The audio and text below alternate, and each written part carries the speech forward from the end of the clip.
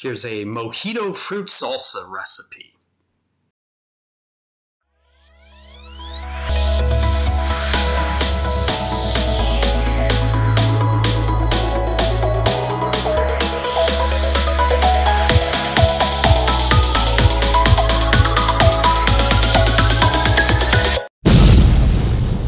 We're going to start off today with a sharp knife, cutting board, and a bowl, and we're going to grab one fresh mango and we're going to peel it. We'll take off all the skin. Once we take the skin off, there is a pit located in the center. It's a flat pit, so we want to cut around it.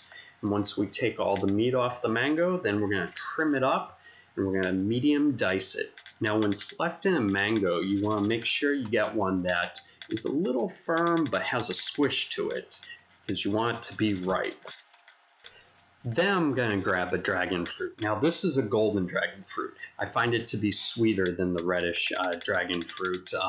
So this one I'm cutting a little piece there for garnish later and setting it aside. The rest I'm dicing up and putting into the bowl. Now we're adding 5 strawberries. I'm just going to take the tops off and I'm going to trim up, dice them, pop them in the bowl.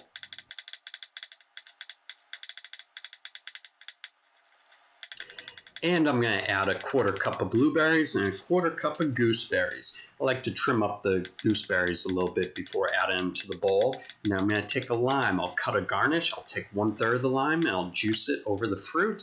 And I'll take 4 mint leaves. I'm going to mince the mint up.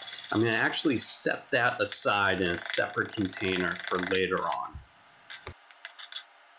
In a saute pan, I'm going to add a 1/4 cup of sugar and a 1/2 cup of soda water. Then I'm going to take 1/3 of a lime and I'm going to juice it over the top. When you add the soda water, make sure you pour it around the edge so you get all the sugar crystals away from the edge of the pan, because a few sugar crystals can make the whole pan recrystallize. Now I'm cooking this on medium to high heat.